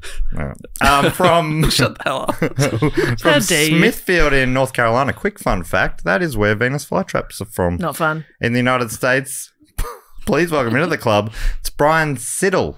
Or Seidel. Brian Seidel. Oh, the night was starting to idle, but then Brian Seidel came along, really got us up a gear. Let me sidle on up next to you and get you a drink. From West Valley City in Utah in the US. Please welcome in Ben Robinson. Oh, West Valley City, born and raised. Ben Robinson, here for a day. Woo! Oh, also 10 out of Ben. Whatever. Yeah. 10 out of 10. Whatever. From address unknown, can only assume as well. Deep from in the fortress of the moles, it's David. Takes one to know one. David! Yes. David, I'm wary of not outing anyone's full names if they've written partial ones on purpose, but his email address, surname is with a P. His email address is D.P. Dave's already done it and he's nailed it. Well, I'm just making sure that David knows who we're talking about because great, he's from the Fortress of the Moles. Yeah, it's just His name's David. David. A boring name that anybody could have. You know, it's David. The David. Yeah. Big shout out. David P. Great. Thank you so much. Also from deep within the Fortress of the Moles, please welcome in. I don't think I'll need to give any more info because I think they'll know who they are. It's Tambelonius. Tambelonius Monk. Like the jazz guy. Thelonious Monk. Yeah. And then... getting funky with Tambelonius Monk. Okay, Woo! Yeah. Okay. Well, feel the funk with Tambelonius Monk. There you go. it is. Yeah. Thank you so much. Please Couple welcome more, in you're doing from great. Cork in Ireland. It's Cian Griffin. I know. I love how you knew that I was what my eyes were asking. Cian, always a pleasure to see him. Oh, that's good. And finally, from Bendigo here in Victoria, it's Matt Allen. Matt Allen. Something to the key. You're the key to my heart. You're the Allen key to my... Oh, you're the Allen. That's sorry. That's obviously great. it takes for Matt to know a Matt, and you're the key to my Allen heart. That is good. Welcome. Allen. Welcome into the club, Matt. Must try stand-up. Welcome into the club, Matt, Cian, Tambelonius, David, Ben, Brian, Cube, Catherine, and Sarah. Yes. Or Sarah. That brings us to the end of the episode. Anything we need to tell people before we wrap this up? That we love them, that they can suggest a topic. Anytime. And all of these topics through Block are things that have been suggested to us and then voted on by our listeners. So you don't have to be a Patreon to suggest a topic. You can just do it. And it's incredible to think with this episode, only one person suggested it, and still you can be the only one in the world to think of a block-worthy topic. Yeah. That doesn't normally happen. No. Usually we're reading out a bunch of names at the So, incredible. suggested Pretty amazing. stage. So, yeah, there's a link in our show notes, and you can also go to our website, which is dogoonpod.com. You can find info about live shows there, suggest a topic, buy some merch, whatever you want to do. And you can follow us on social media at dogoonpod. Davey, boot it home. Hey, we'll be back next week with another fantastic episode. That's my guarantee. But until then, also thank you so much for listening, and goodbye! Later! Bye! Why are you waving? We got a camera in here now. Hi! A security camera.